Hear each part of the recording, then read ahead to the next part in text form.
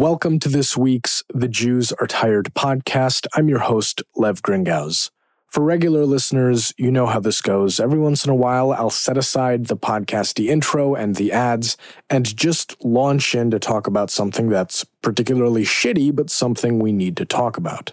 In this case, after several weeks of high-profile shootings, most notably, and fuck, what a disgusting thing to say about shootings, but that's the world we live in, most notably at a grocery store in Buffalo, New York, and at an elementary school in Uvalde, Texas, we have to talk about guns in the U.S., what America's problem is, and unfortunately being real about how nothing is likely to change right now.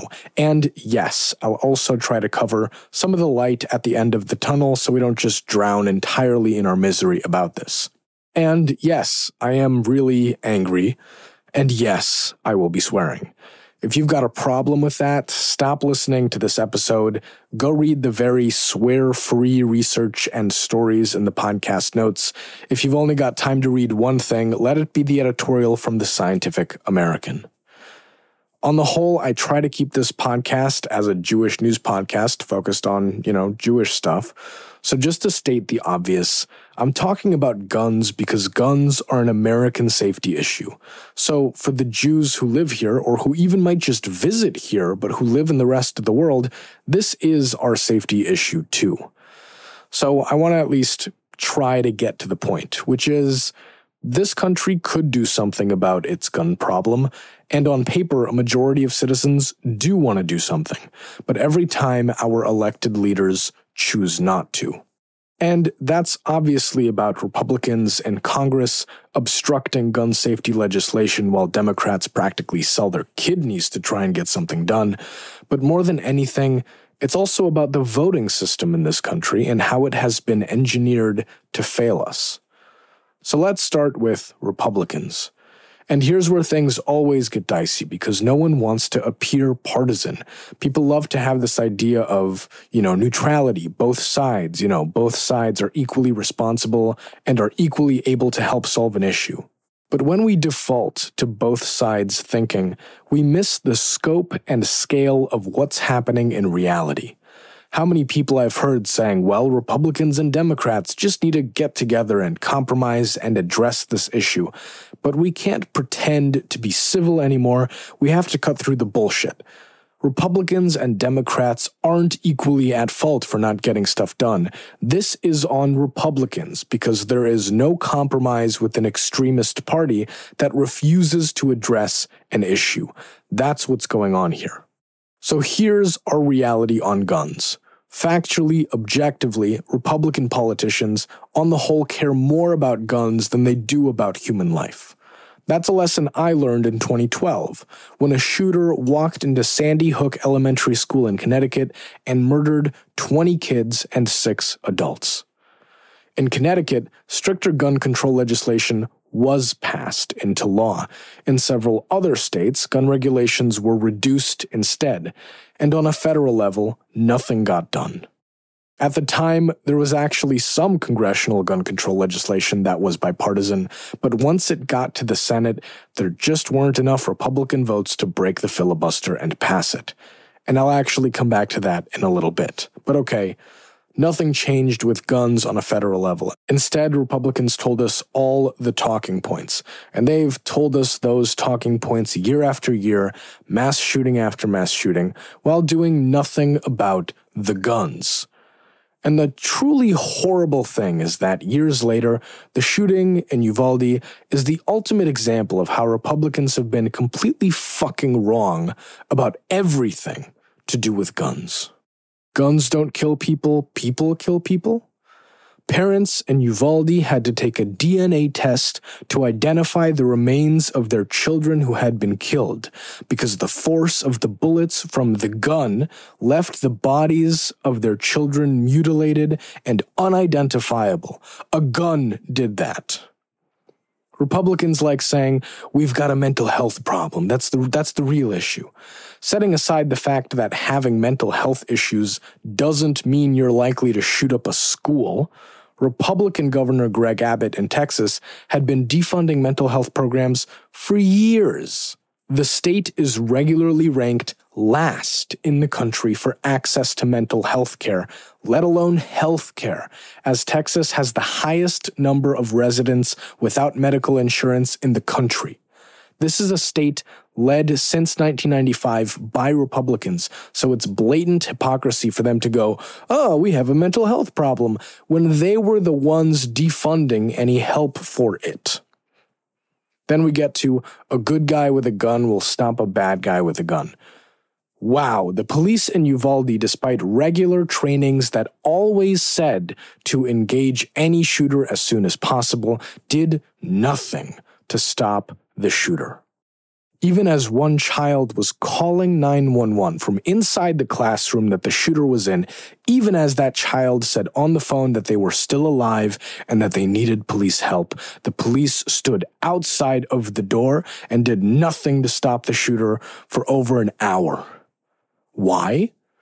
It's kind of hard to tell because the police aren't cooperating with the state's investigation about what went wrong. But by all accounts, the police, the supposed good guys with guns, decided it was too dangerous to deal with a guy with an AR-15. On top of that, the police actively stopped the Border Patrol officers from intervening, and the shooter was only killed because the Border Patrol ignored the police. And that's not the first time that a supposed good guy saved themselves instead of the people they were supposed to protect. The same thing happened in Parkland, Florida, on the Valentine's Day shooting at a high school in 2018, when officers with the sheriff's office chose to stay outside of the school instead of going in to do their jobs and engage the shooter. And then we get to gun restrictions, which Republicans tell us will never work. The shooter in Uvalde was an 18-year-old who bought his weapons legally after his birthday in May. Same with the shooter in Buffalo, New York, who targeted a black grocery store. 18 bought his weapons legally. The shooter in Parkland was 19, but also bought his weapons legally, and after passing a required background check, which I'll actually come back to at the end of this episode. Let's combine all of that with some research on school shootings that shows most school shooters were either current students or former students, many of them under the age of 21. So legally, these kids couldn't drink alcohol, couldn't buy cigarettes, but could and did buy a military-grade weapon legally. For the love of God, at least try to make it harder for them. 14-year-olds are getting and drinking alcohol, but we at least try to stop them in the name of public safety. Hell, to their credit, even Florida and Florida Republicans after Parkland actually raised the age to buy rifles to 21. So what's the argument against doing so on a federal level? Well, there is no argument.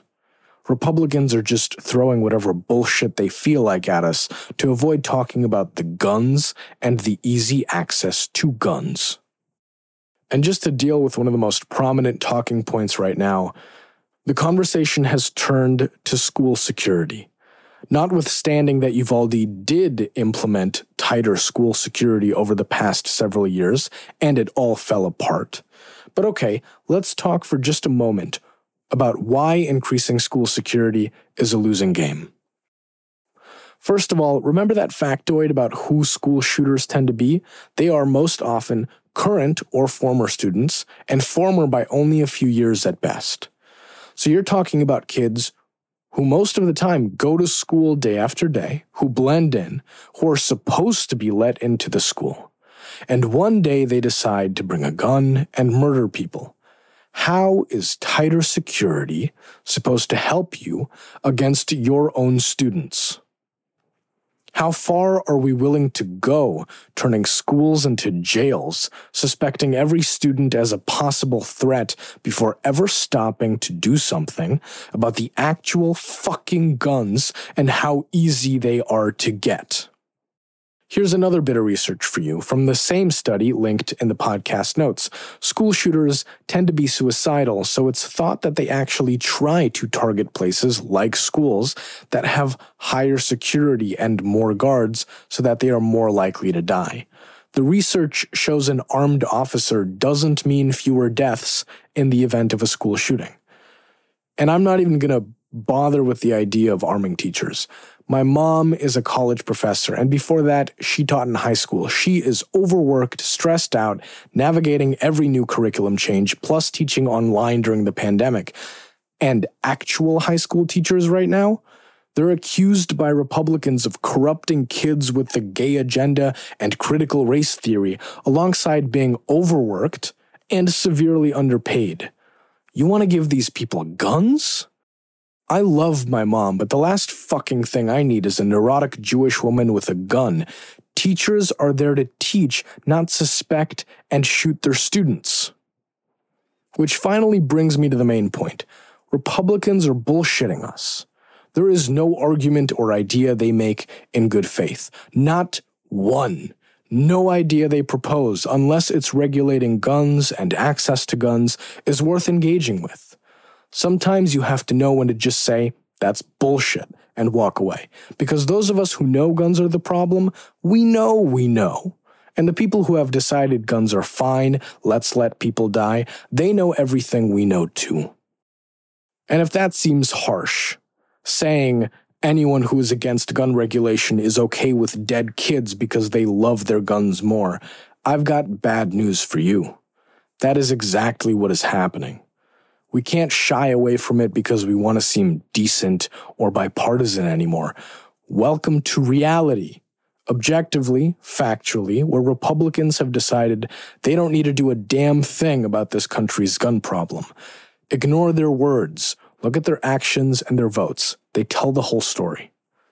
And just to underline why guns need to be the focus here, gun violence is actually driven by all kinds of factors. A lot of them tend to happen at the same time, like most mass shooters being young, white men who have a history of racism, sexism, and violence. But most gun violence actually isn't in the form of mass shootings, it's acts of suicide. And that is driven by any combination of mental health issues and the situation that people and kids find themselves in. And once you start talking about gun violence in the streets, you've got a whole other pile of complicating factors. But all of these different events and factors converge on a common denominator. Guns being used because they're easy to access, either to buy or to take from a parent who thought they locked up their weapon safely. How many times does it need to be said? The United States has more guns than citizens and more gun violence than comparable other countries in the world. The problem is the guns and the ammo and the gun modifications that make the guns deadlier and deadlier. But unfortunately, it's also way more than that. Because the problem is our political and legal system and how it stops gun safety legislation from passing. In the Senate, the filibuster has effectively made most legislation need 60 votes or more to pass. And that's actually why bipartisan gun control legislation failed in 2012 after the Sandy Hook shooting. There were some Republican votes for it in the Senate, and actually some Democratic votes against it too. But the total votes, even if the Democrats had all voted for the legislation, never reached that 60-vote level. So despite being supported by a majority of votes, the legislation failed. Today, Republicans make a habit of obstructing most Democratic legislation with the filibuster. Democrats only have 50 of the Senate's 100 seats, so good luck finding enough Republicans to reach the 60-vote threshold to avoid a filibuster, especially when nearly all of them stick to the party line, which is to do nothing about guns. In some sense, Democrats are also to blame here. If every Democratic senator voted to remove the filibuster, then they could actually pass much-needed legislation. But several Democratic senators aren't on board with removing the filibuster, so that leaves us back where we started, with no way to bypass Republican obstructionism, which is the primary reason nothing will get done. The other element at play in the Senate is the basic setup of the institution. On one hand, it's sort of fair. Every state gets 2 senators. On the other hand, that means Republicans control the other 50 Senate seats, but represent over 40 million fewer Americans than Democrats do with their 50 seats. Which means, in a sense, we have a tyranny of the minority, and a lot of popular legislation can't get passed. Which, again, fair on a state level, and there are reasons for this system, but it's arguably anti-democratic for the American public at large. And it's anti-democratic when there are gun safety measures, like expanding background checks and stopping people with a history of mental illness from owning a gun, that a majority of both Republican and Democratic voters agree on. But Republicans still won't make an effort to do something about guns. And still the rot goes deeper. Part of the reason Republicans have kept their voting bloc intact in the Senate and across state politics is because of all they've done to undermine voting rights, specifically the voting rights of non-white Americans who are more likely to vote for Democrats. I'm not going to go into detail on that for this episode, but you can find a link in the podcast notes to a fact sheet from the Brennan Center about Republican voter suppression. Which brings us to the final big issue, which is that Republicans have effectively won. Years of their Senate control and the recent presidency of Donald Trump means that they've gotten their way with arguably the most important part of American democracy, the legal system. There's a conservative majority on the Supreme Court and countless conservative judges that have been appointed at other levels across the country. Only in 2008 did a 5-4 conservative majority on the Supreme Court decide there was a constitutional right for individuals to own a gun. In the podcast notes, there's an Atlantic op-ed from former Supreme Court Justice John Paul Stevens, a lifelong conservative and Republican, where he explains how wrong that decision was.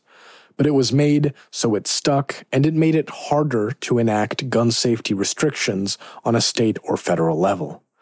And right now, there's a 6-3 conservative majority on the Supreme Court. And they recently heard a case about whether or not a New York law restricting conceal and carry licenses should be struck down. Most likely, the court will rule later this summer that the law is unconstitutional, making any other gun control laws similar to it impossible to enact. In other words, it's getting harder and harder to manage what happens with guns in this country, leaving states and Congress with fewer options to do something about our reality of gun violence. Explaining all of this, by the way, is actually an attempt to explain something more basic. Voting alone will not get us out of this mess. For so many people, the default reaction is, if you don't like what the government does, vote new people in. It's about damn time we were honest and recognized the fact that that's not how this works anymore. A vote still has power, but when Republicans work so hard to stop people from voting, collectively we, the American people, have way less power over our government. And when Republicans work to make people think elections are fake and illegitimate if a Democrat wins, that destroys faith in any fair and free elections and the power of the vote. The Republicans have won. So what do we do then? Those of us who know that guns are the problem. Those of us who just want our kids, our siblings, our parents, and friends to be safe from gun violence. Do we just call it a day and give up? Fuck no. But we have to strap in for the long ride if things are going to get better. Because Republicans won not over the course of 1 or 2 elections. They won over the course of decades of planning, of paying for and feeding legal theories they wanted to legal scholars and judges and lawyers. They won by being ruthless and extremist. Now, I'm not advocating we all become extremists. Safety from guns is not an extremist position. It's a fucking normal one. Don't let anyone tell you otherwise. But the point is, fixing the voting system, and thus the political and legal system to one where extremists don't call the shots, that's going to take decades. Decades of, voting and activism and fighting and protests, just like pretty much every other time this country has been dragged into being a better version of itself. It has taken everything, every kind of fight to move the needle. And I'm not going to pretend like I know every next step we have to take for the next 30 years, but I think we should look to the people who do know how to do this work, who know how to engage government at all levels, who know how to build coalitions with other Americans, and who know that the fight is a long one. Locally for Minnesota Jews, that means looking to organizations like Jewish Community Action, the Minnesota chapter of the National Council for Jewish Women, and the Jewish Community Relations Council of Minnesota and the Dakotas. By the way, they might not like that I just expressed so much anger on this podcast and sounded so partisan, and then pointed listeners to them. And these organizations might not like that I don't always agree with every single policy decision or language choice or statement that each organization puts out. But I don't give a shit, because making a better country for all of us is better than any one disagreement. So find your local activists and Jewish leaders, donate to them, support them, help them with your time if and when they actually need it, because sometimes the rest of us need to get out of the way instead of clogging up activism with too many cooks in the kitchen. We've got the leaders, we've got the organizations. Listen to them and help them, and do the same for every organization working on expanding voter rights. And again, strap in for the long haul. And here's kind of my last note on all this, and I'm sorry this is running long, but I've got a podcast, so I'm going to get my anger out on it, and I'm both sort of sorry and thankful to any listeners still here for it. But when it comes to the United States, there's obviously a lot to be frustrated about. When it comes to the choices of elected leaders. But the thing that gets me the most is how so many people seem to just kind of go, well, there's nothing we can do. Changing the laws won't stop gun violence. What an absolutely fucknuts anti-American thing to say. At its best, the story of America is a story of not giving up. To go for the example that's closest to home, all those Jews who immigrated here, did we come here to lay down and die and just sort of meh? No, we came here to find and build a better life, and for much of the community, we found it and we built it. Fighting through poverty and anti-Semitism to make our place in this country, and doing so by changing laws and policies. We've seen defeat. We saw how this country, driven by white supremacy and racists, shut down immigration in the mid-1920s. That was a policy choice that stranded European Jews and left them to be murdered by Nazis. It took until 1965 for Congress to pass legislation that created a permanent system for admitting refugees to this country, and until the late 1970s to make that system available for all refugees worldwide. So in that sense, we've also seen victories. But these things are fluid. This is stuff that has to be fought for over and over and over again. That's what it takes to protect democracy, and what it will take to protect human lives from gun violence and the callous Republican politicians who have decided to do nothing about it. But accepting this attitude that there's nothing we can do, are we Americans or what? We don't just give up. Policy is a choice, and choices make a difference because policy makes a difference. Republicans saying there's nothing we can do about guns, they're anti-American. And any of us who give up like that, we're anti-American too. Here's the last example I'll give. In the Parkland, Florida high school shooting in 2018, the shooter bought his guns legally and also passed a background check. Some might think, well, that proves that background checks don't work. That's that anti-American attitude. If we believe that, then we believe there's nothing we can do. No, the fact that he passed a background check means that we need to make background checks better, and we need to work to make a better gun safety system. That's going to take a long time, but we owe it to all the people, all the kids, who will never get to feel another heartbeat because of gun violence, and we owe it to this country not to give up on it. This has been this week's The Jews Are Tired podcast. I'm Lev Gringauz. Don't forget to subscribe and share, and hopefully next week, the Jews will get some rest. The Jews Are Tired is a product of Jewfolk Inc. For more information, go to tcjewfolk.com or email the show at podcast@tcjewfolk.com. A link to the transcript of this episode is available in the podcast notes, along with links to any news, stories, or reports referenced for this episode.